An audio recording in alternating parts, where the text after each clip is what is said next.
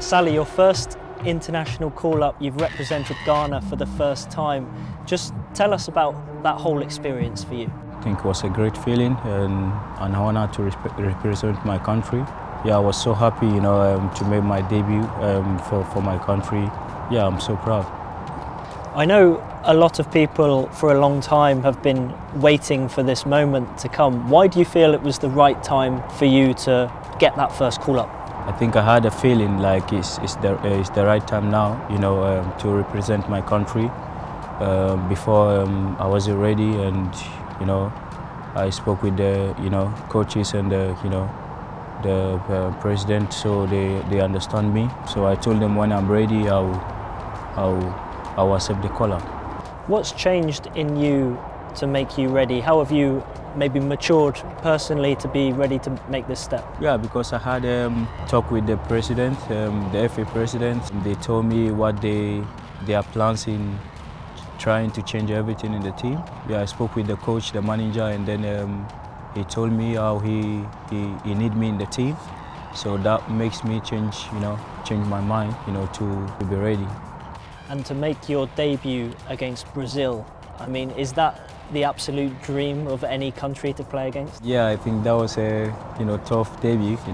My first game, and then playing against Brazil, and that was a tough debut. But I was so happy, to make that debut. And then you obviously made your first start in the next game against Nicaragua. What was it like to be stood there with the national anthem playing, from the start of the game for the first time? Well, it was a great feeling, honestly, when I'm in the lineup, before the kickoff. Was a great feeling, and was a great experience. What do you make of the group? Portugal, South Korea, Uruguay. Yeah, I think it's a tough group. It's a very tough group, and we need to prepare. We need to have a good mentality, and every game is a tough game. So you need to have a good group. We know it's going to be very tough, so we had to put everything on every game, to make the country proud. And I know Cristiano Ronaldo is one of your heroes as well. To play against him in possibly his last World Cup, that's a pretty special moment. Yeah, I think it's a special moment. Not only he's my special player, but going to the World Cup is a special moment. So yeah, like I said, I'm looking forward to it. And how much do you think playing in the Premier League with Southampton will help prepare you for this big stage? Because you've obviously played against a lot of these players before. Most of the players are playing in Premier League, and the intensity and everything, I think that will help me a lot, to adapt to the team.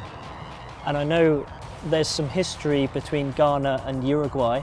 I remember the 2010 World Cup. Is that kind of big news back home? Are they desperate to win this game, especially that one?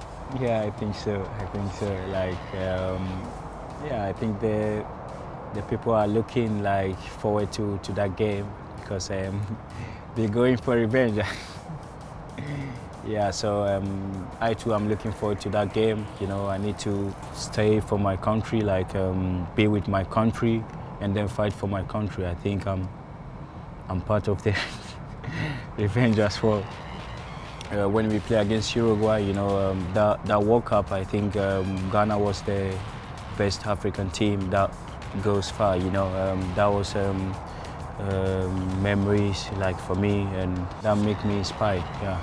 What is the goal for this Ghana team in Qatar? What would be success for the team? We have to do everything, I think, step by step. At first, we need to qualify from the group stage, and then after we see what next. Who do you see as the strongest team in the tournament? It's difficult to say. Honestly, it's difficult to say, because there are a lot of good teams, especially now. Everyone is good, everyone can win. If Ghana can go far in the World Cup, what does that do for the country, and how special would it be for you? I think it will be a big dream for me. That's my dream, to play World Cup, and then to go far into the World Cup, I would say. Yeah, so that's my dream, and I will make sure I'll give everything I have in every match.